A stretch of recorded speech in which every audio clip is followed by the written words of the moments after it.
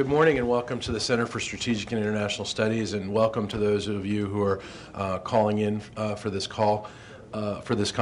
There's a lot going on today, especially on the Hill, and given the President's speech last night, I'm going to let you hear from Dr. Cordesman, who has, of course, extensive experience. You'll recall that he spent a lot of this summer with General McChrystal, advising McChrystal on strategy, and Tony has the greatest insight on this of anybody I know, and I'd like to turn it over to him. Good morning, ladies and gentlemen, and thank you for coming. I'm not going to give a long formal brief, but I will give you time to formulate questions. I think there are, however, some striking things which came out of the President's speech last night, which perhaps do need a little more clarification, where already you do see the officials briefing on background, and where a lot of the key points are probably not really going to be clear until the kind of testimony that is going to take place over the next 2 weeks and the supporting white papers and briefing materials become available. I think this is critical because very often people try to parse out the words of a president's speech to find the hidden meaning. And the fact is that in 40 minutes you can't provide the hidden meaning. This is an extremely complex war. It is the way that you actually execute concepts and strategy, the resources that you have, the way you manage the fight that is at least as critical as anything you can say in a speech. And yet the President did provide some very strong indicators. One is that you really are beginning to resource this war properly for the first time. We did not react in any meaningful way through at least 2005 to 2006. In fiscal 2005, the entire U.S. expenditure on the Afghan war was around $20 billion. This year in 2008, it's more than doubled. It's over $52 billion. At the plan that was going into the Congress before the President spoke, you were talking about figures in excess of $72 billion for the coming year. Now, with the President's speech, you're talking about annual expenditure levels that will be well over $100 billion. And I quote these dollar figures because so many people have focused on troop levels. But we are talking as much about aid, about civil programs as military. We're talking as much about how we deal with Afghan forces and with Pakistani aid and Pakistani forces as U.S. or NATO ISAF forces. I found it striking that if you look at the numbers, the combination of U.S. and allied troops would be very close to what is generally reported as the McChrystal middle option. Now, people have said this is 40,000 troops, but in fact, in the real world, nobody plans for total troop numbers. Military people plan to allocate forces by function and by mission. Nobody sits down and tries to figure out what a round number of troops would do. This is strictly a sort of fortune cookie approach to simplification, which unfortunately gets translated in the media to the goal rather than the capability. And it is important to remember that General McChrystal, in advancing a strategy, was advancing a NATO ISAF strategy, not a set of U.S.-only troop goals, a problem which has often been lost in interpreting this. The President touched on but did not explain that this will also include trying to accelerate the number of civilian aid workers, that it will have a refocus not only of the military effort but the aid effort. We hear a lot about population-centric. Now, the President didn't use the phrase, but the White House uses the phrase, of clear, hold, build, and transfer. Clear is, I think, fairly easy to understand. You want the Taliban, the extremists, and the insurgents out. Hold means, however, you are shifting to a strategy where you only send in troops if you can continue to secure the area, if you basically are keeping the population safe. And one of the lessons of the last 8 years in Afghanistan is that it is not having Americans in uniform or NATO ISAF troops in uniform that is unpopular. What is unpopular is going in, fighting the Taliban, leaving, and leaving the Afghan people exposed without security, without improvements in governance, without aid to make their economy work. Where we have stayed and we provided a follow-up, improving the Afghan government, helping with aid, providing lasting security, the fact that people have on U.S. or European uniforms has not made them less popular, it has made them significantly more popular. So this combination of civil and military action is critical. Now, the President touched on the fact that it isn't just a U.S. effort that has to be reorganized. He mentioned UNAMA, and this is a critical problem. It doesn't matter whether you are talking Oxfam or the World Bank. There's a general consensus that the United Nations has failed drastically to manage the aid program, to keep it from being corrupt, to allocate it where the Afghan people need it, and to relate the aid effort to the course of the war. This has to change, as do the various national aid efforts. And this is a critical dimension as well, because we often talk about the problems in ISAF's military efforts. Remember that in much of the country, the face of aid, the practical effort to conduct civil programs, comes from national provincial reconstruction teams, what are called PRTs. Up to now, there not only has not been effective coordination of the various elements of the NATO forces in combat, or the ISAF forces, there's been no effective coordination of the provincial reconstruction teams. And many have done what countries want in the capital of the country providing the aid, rather than providing the aid that's needed to win, to provide security. The President talked, too, about a lasting partnership, and it's very easy to misinterpret what he has said. And as some of you may know, there's been a considerable effort to clarify what the President said last night. When he talked about a transfer beginning in 2011, he was not talking about any predictable withdrawal of U.S. or ISAF forces. He was talking about capping the effort, beginning withdrawal, putting pressure on the Afghans and Pakistanis to take over the mission. But there's no time schedule, no benchmarks, no artificial set of deadlines which are kept separate from the realities of combat. Within that, too, is the concept of strategic partnership with both Pakistan and Afghanistan.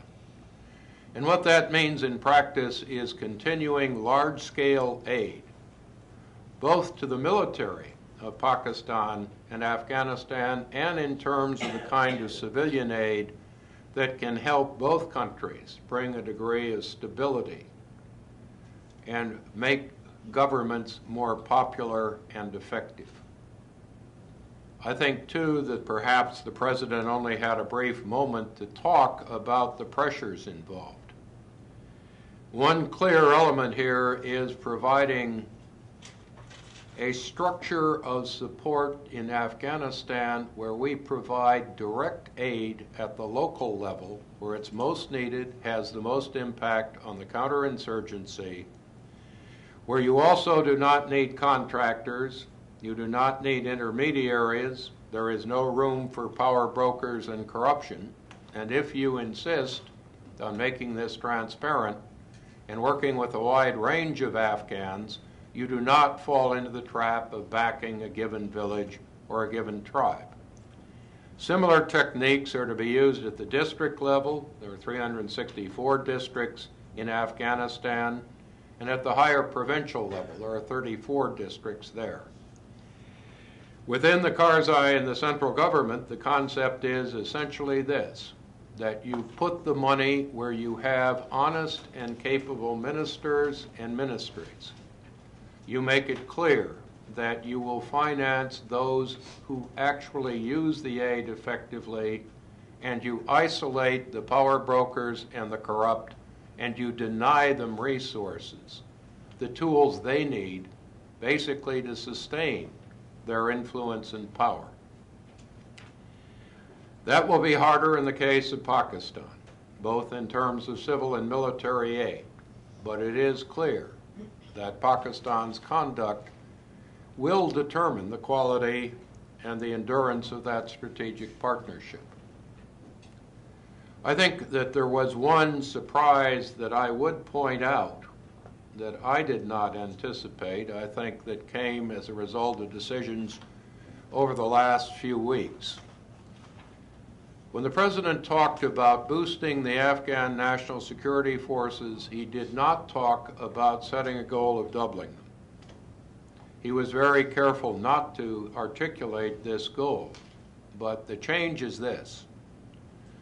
A look at what has been happening there has indicated that their level of capability and readiness was substantially lower than had been reported in many studies and briefings earlier. As a result, a great deal more effort will go into reaching the kind of goals we already have for the Afghan Army, which is around 134,000 from a goal of around 98. The problem here is simple. Quality is as important as quantity. There is too much attrition. There is too little attention to training quality and to performance. To begin to expand the structure, you had to make it work. And you also had to make it clear to the Afghans there wouldn't be some sort of long-term goal where they could count on resources flowing into the system.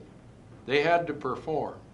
They had to show each year that there really was a reason to provide added resources for the force. The problem of the police is more complex. I have not heard shadow numbers. But I think one key element here is when we talk about this strategy of hold and build, you want the military moving out of Afghan population centers, whether it's in our uniform or Afghan uniform, as clear as this is possible. To do that, you want an Afghan police you can trust, that's honest, that's capable. But you also need to build up courts and a justice system. Police can't function without courts or jails or the basic structure of the rule of law. You need to have an Afghan government presence. You have to show the Afghans that this is not something in Kabul which they vote on, but something present locally that gives them key services, security, but also education, public health, and areas like water. These are critical tasks, and again, it is a civil-military strategy and not a military one. A point, I guess, in conclusion about Pakistan. The President tended to focus on al-Qaeda. He tended perhaps to exaggerate the risk, because this is politics, that Pakistani nuclear weapons could fall into the hands of al-Qaeda. But it is equally clear that we have essentially two interactive wars, one in Afghanistan and one in Pakistan. There are different values involved. There are fundamentally different roles for the United States and the role for ISAF. This is an alliance war in Afghanistan, which still has the support of most Afghans.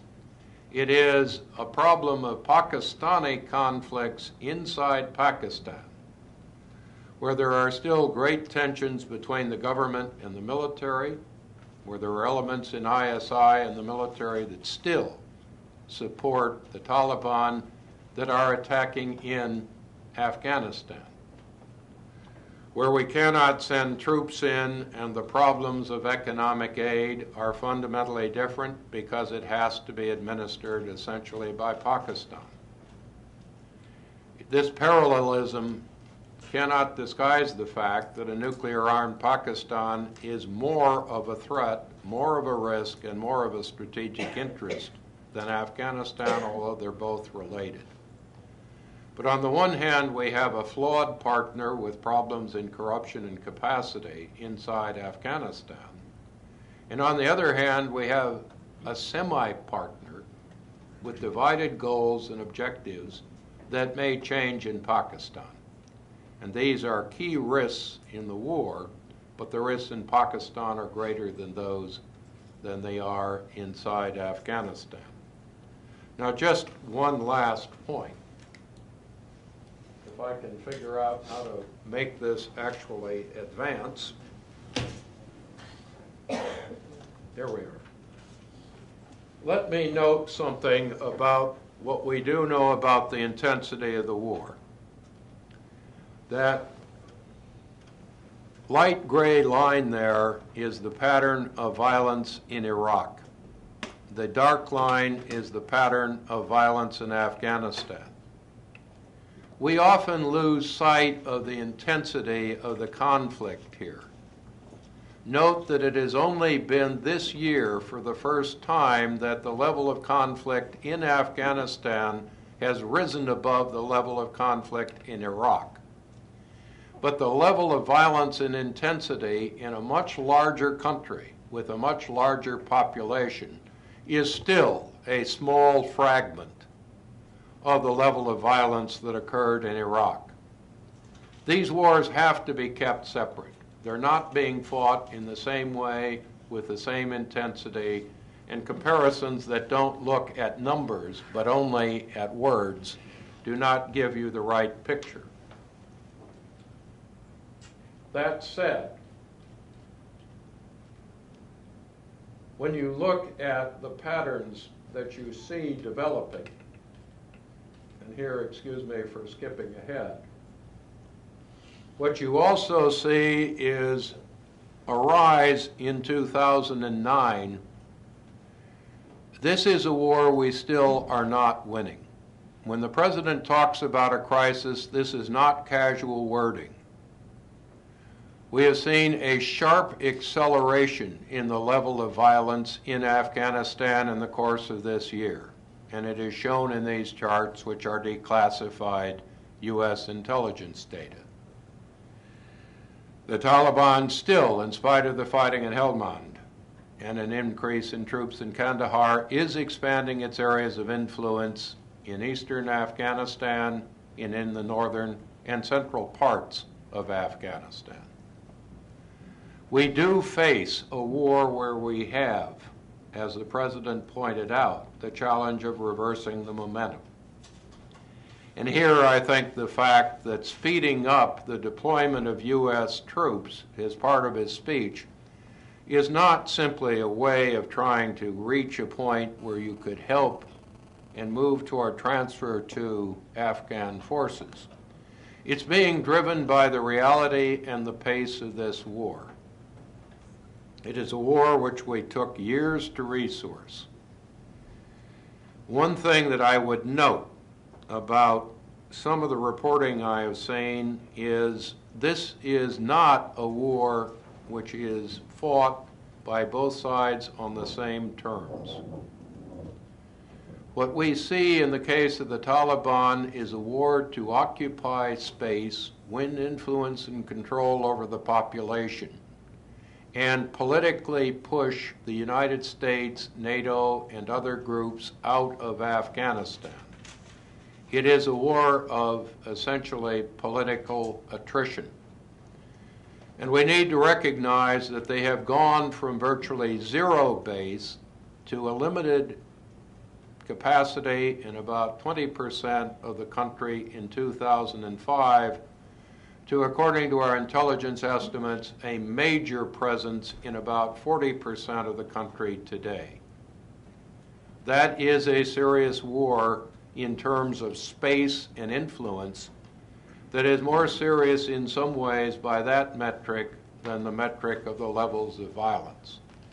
And that, again, is why this war has to be fought at a military and a civil level, and why changing the aid process, changing the way in which the Afghan government provides services, is as critical as directly defeating the enemy. And I think with that brief overview, let me open things up for questions. Dr. Cordesman, my name is Fanny Fachar. I'm with ZDF German Television. And I would like to know, as you described all these challenges that President Obama faces by sending more and more troops to Afghanistan to a war that nobody really knows, are we going to win it or not?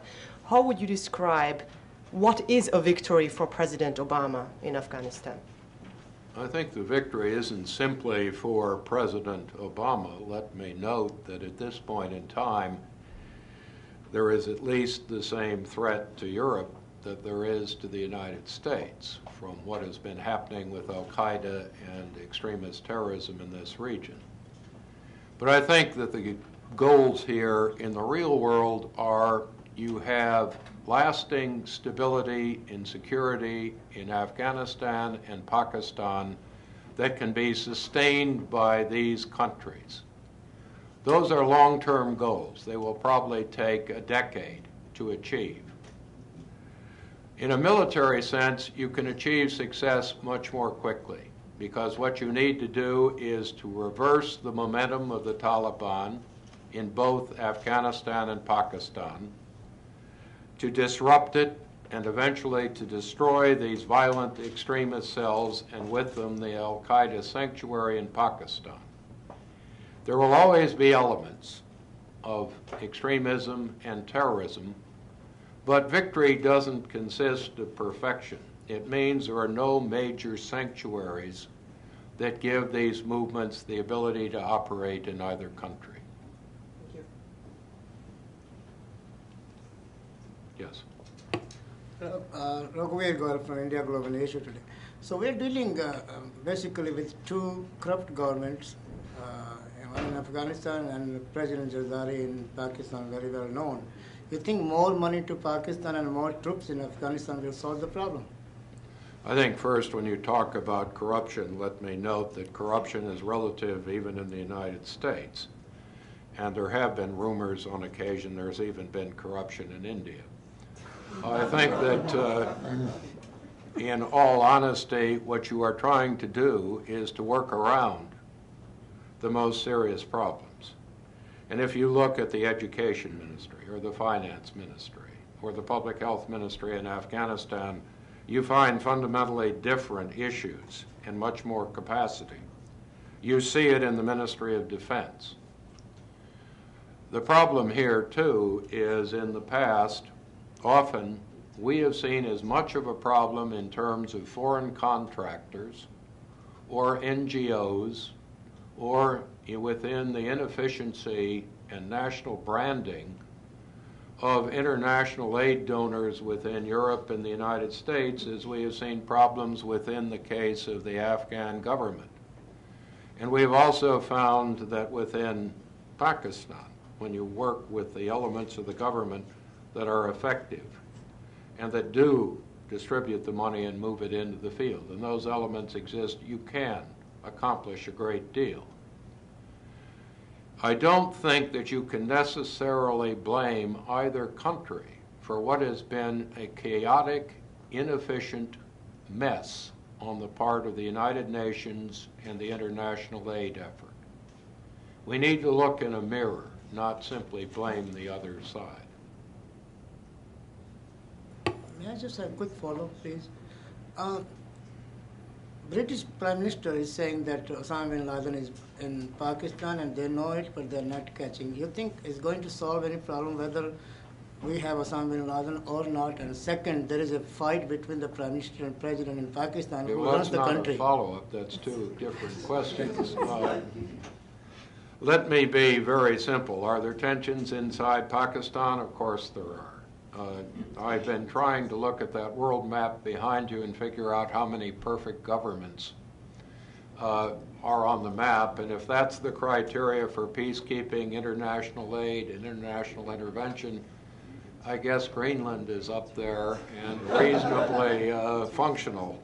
The reality is that we deal with the fact, where do insurgencies catch hold?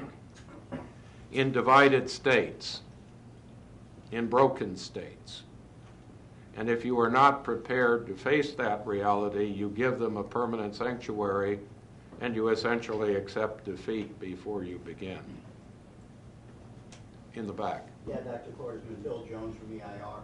It seems that the strategy would require the presence of U.S. troops there probably longer than a decade. You've got a situation where you have a culture where the national government has largely not been accepted. There doesn't seem to be a clear strategy as we had in Iraq, which seemed to work, at least to a certain extent, of bringing in the village elders as a force, an independent force, which were encouraged to become politically on our side rather than on the enemy's side. And that given the chaos in Afghanistan and the difficulty of the terrain, it seems to me that unless there is some kind of a strategy based on bringing these forces, which today are somewhat ambiguous in the struggle, on our side as an active force, we're not going to succeed. And it's difficult also with the fact of doing that on the back of U.S. Can we get to a question? Well, the question is, can we do that without having a strategy of bringing in the village elders? And secondly, can we bring in the village elders? Well, look, let me interrupt. First, we never brought the village elders into Iraq. You had a spontaneous uprising. The spontaneous uprising often, it certainly had nothing to do with village elders, it was tribal leaders. Many of the tribal leaders actually involved were sons or junior tribal leaders because their fathers were actually out of the country and didn't come back till this uprising began. What happened in Anbar and what became the Sons of Iraq was then funded after it broke out by the United States. It was important. But so was basically clearing and securing Baghdad. So was the creation of effective Iraqi police and army forces, which became steadily more effective. So was a process of aid and political negotiation which ensured that you did not have an outbreak between Kurd and Shiite. So, frankly, it was the fortuitous reality that in the South, the Sadr movement in many ways became too weak and lacked cohesion and forced him into a ceasefire, which was then followed by not village elders, but by an invasion led by the Iraqi prime minister with very limited actual coordination with MNFI. Now, this term village elder is fine. I've heard it again and again in Somalia and so on.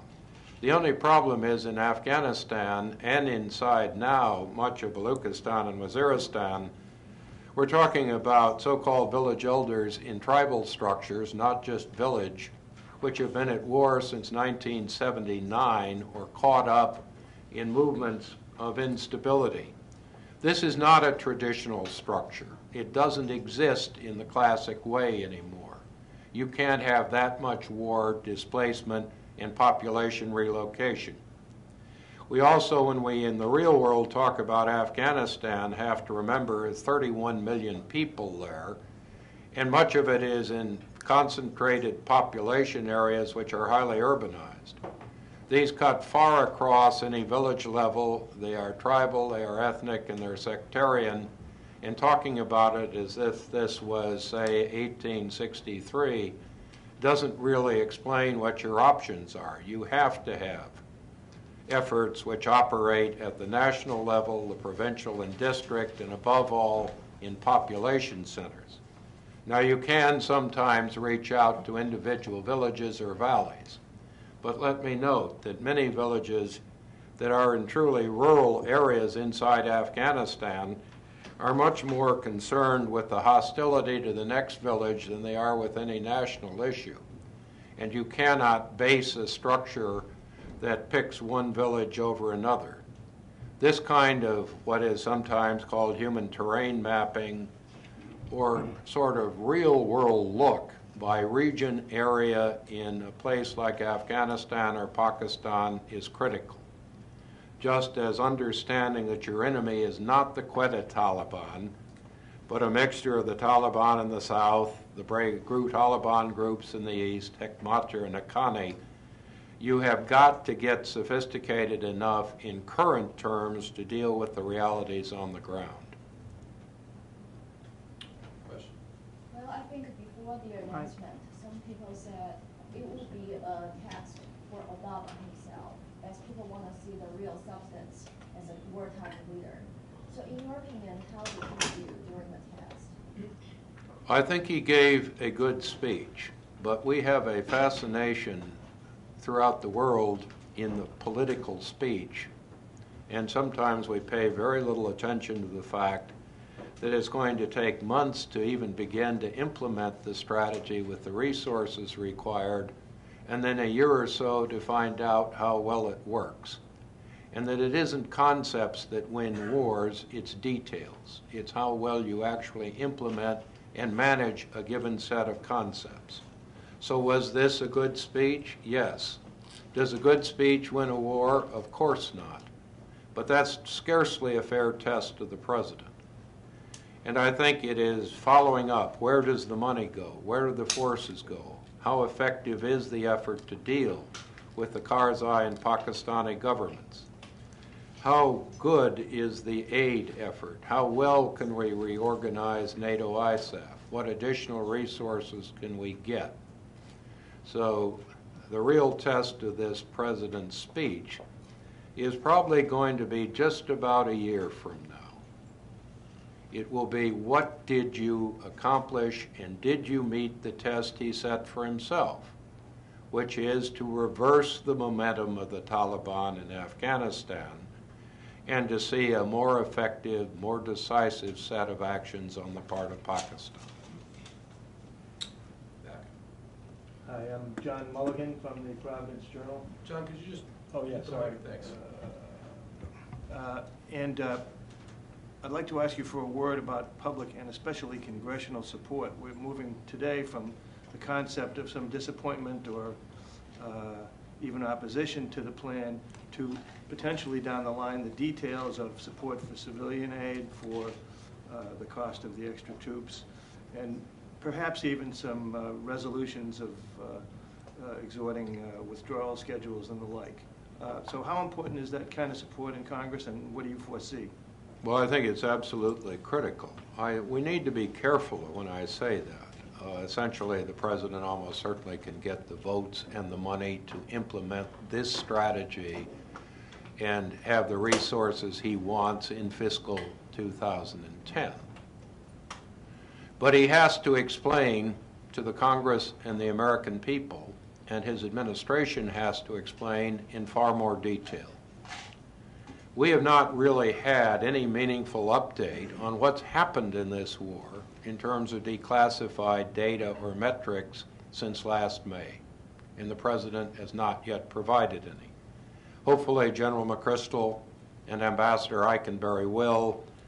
The metrics we have in this briefing will be up on the web, but I have to say that you should not be getting, and the Congress should not be getting that information from the CSIS. It should be getting it from the President and the administration and the military. We have to see what really comes out of what Ambassador Holbrooke and Secretary Clinton have done to get the support of NATO ISAF. General McChrystal will be speaking to Afghan leaders today. In fact, I think he already has. A lot will depend on how do they react, as do the Pakistanis to these speeches, and their initial reaction could be very misleading. These are cultures in which you often have to explain repeatedly before people can get through the problems of translation and the tensions and values. So I think that a little strategic patience here is going to be critical. But what will the Eikenberry-McChrystal testimony be as follow-up to the testimony from cabinet officials? To me, that's really critical, as will follow up on Pakistan. It may not be right, but the fact is that the United States government has not demonstrated that you can run a war and manage a war from Washington.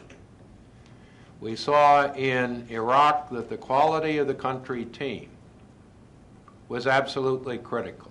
Ambassador Crocker and General Petraeus, as it is with Ambassador Hill and with General Odierno. Now we are talking about empowering and resourcing the country team inside Afghanistan. And it will be Ambassador Eikenberry. It will be General McChrystal. Their counterparts in Pakistan and this official that is to try to coordinate the two, which are going to determine whether this does or does not actually work. Now, explaining that to the Congress, breaking it out in detail, showing how the money is used, providing measures of effectiveness is critical. What can the Congress do that is wrong? Well, it isn't necessarily pass another set of benchmarks legislation. The first set in Iraq was ridiculous. Nobody ended up paying any attention to the output. We are still not meeting many of the benchmarks in that legislation, and we are winning. The problem is if the legislation becomes too binding, if it is taken too seriously by members of Congress, if rather than being a political gesture, somebody takes themselves seriously in passing these laws, that would be dangerous and destructive. And a lot will depend on how well the administration can keep the Congress in a mode of operating where it keeps, or at least develops, a sense of perspective. Greg Grant, DoD Buzz. Prime Minister Gilani apparently told U.S. officials that he was concerned that any U.S. offensive may just drive Taliban across the border into Pakistan. Do you see that as a legitimate concern, and what can we perhaps do to prevent that? And also, what are the chances of any real cooperation or coordination between our offensive and Greg, let me say first, do I see that as legitimate? No, I do not see that as legitimate at all. We are supposed to worry about what? That we might potentially drive Taliban that came from Pakistan back into Pakistan? It's a little hard to become terribly sensitive about that particular outcome. The fact is that the real issue here is, will the Pakistanis stop all of the elements of support for those parts of the Taliban who they have been manipulating for years because of their influence and control over Pashtuns in Afghanistan?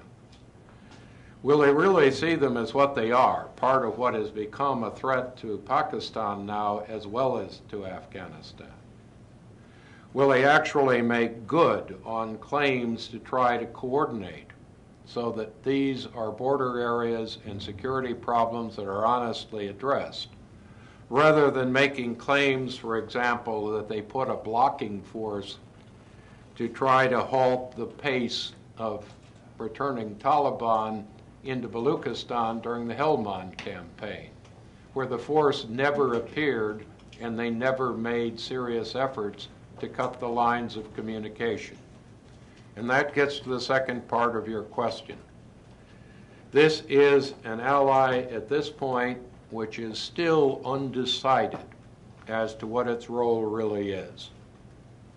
There are people who, at least up till this speech, thought we were leaving, that they had to try to manipulate what would be the power vacuum after the United States withdrew. There are the people created by Zia when he was commander, Islamist elements within the forces and the intelligence community, which, as far as I'm concerned, are a threat to both countries, Pakistan and the United States. There is a level of tension here, which is partly our fault. because of inconsistency, a lack of long-term aid programs, and support that convinced the Pakistanis they had reason to trust us and actually make good on many of the words they said about this. And above all, I think the key issue is in cooperation. And we've seen this build up, and I think it's now much more probable than it was this spring, is whether on a broad level Pakistanis see at the government and military level the emergence of all elements of the Taliban and Al-Qaeda as becoming as much a threat to their control over their country as it is to Afghanistan's control over Afghanistan. That's by no means a certainty. But if you compare what happened at the beginning of this year to what's happening now, there have been some very major shifts. Tony, I want to ask a final question if nobody else has any further questions. I think there's one down there. Oh, is there one down there? Did you have a question? Sure. Yes. Robert Berthel, Voice of America. I just wanted to ask you, there's, of course, been a lot of talk about the setting Could of, you speak into the microphone Sure. just so we can get it? There's been a lot of talk about the setting of the beginning of the withdrawal date, and do you see that, as some critics say, as helping either Al-Qaeda or the Taliban, and does it send any sort of message to the Afghan or Pakistani people if we begin to actually leave by that date?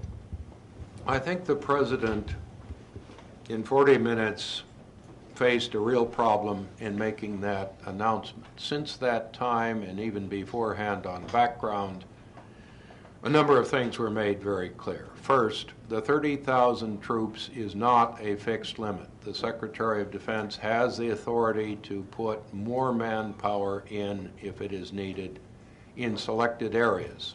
Now, he would have to go to the president for higher levels, and for obvious reasons, they haven't announced the number. Second, what that effectively is, more than anything else, is a cap.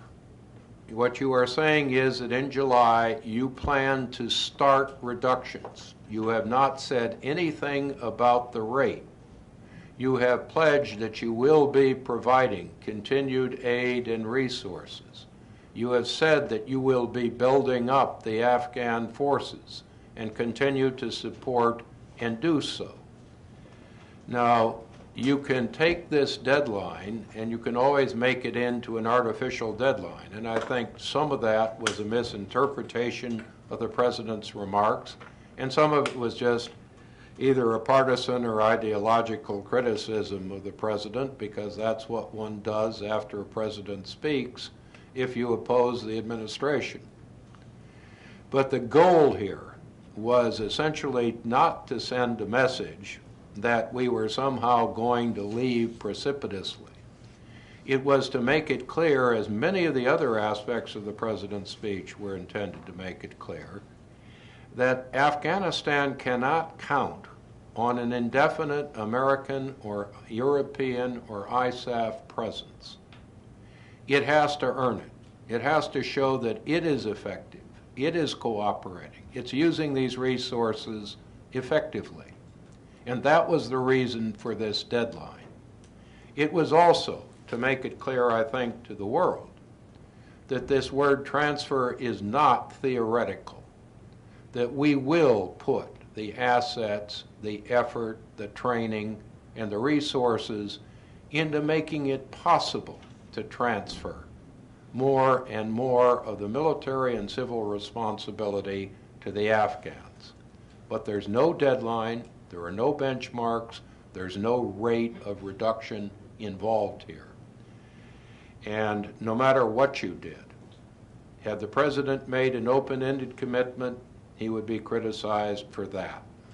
Had he chosen any other deadline, and no matter how he expressed it, would he have been criticized for that. In one sense, at least in terms of his opposition, it was a no-win situation. No matter what he said, the same critics would have criticized him. That was my question. And with that, thank you very much for coming to our briefing today. We'll have a transcript out later this afternoon, and Dr. Cordesman is always reachable through me. That's aschwartz@csis.org, and we'll also be posting these materials and others from Dr. Cordesman up on our website today at www.csis.org. And I also urge you to visit our new Facebook page. Thanks very much. Thank you very much, Liz.